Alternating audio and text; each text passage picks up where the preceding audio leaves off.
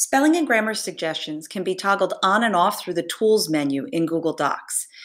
If you'll notice here, I have the text of the Declaration of Independence, and I've misspelled America, and I've added an extra helping verb here into this phrase, and both are being identified by the spelling and grammar checkers. If I come up to Tools in the menu bar, mouse over Spelling and Grammar, I can toggle those options independently on and off. So there's spelling off, and there's grammar off, and then I can toggle them back on, and they'll be visible again.